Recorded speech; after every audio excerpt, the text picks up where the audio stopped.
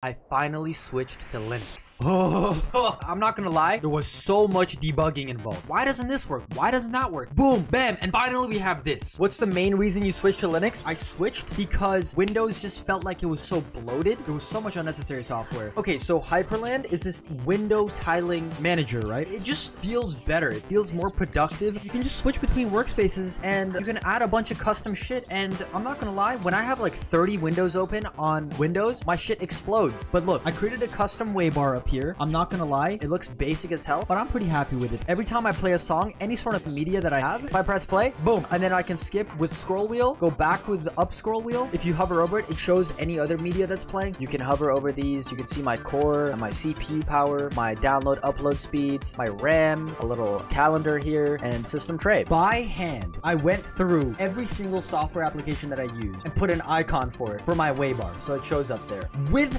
colors. I finally switched from a Chromium-based browser to Mozilla Firefox. Here's my little browser setup. I got some essential icons up here, you know what I'm saying? It still needs some work. Also, Minecraft runs really nicely. What do you guys think?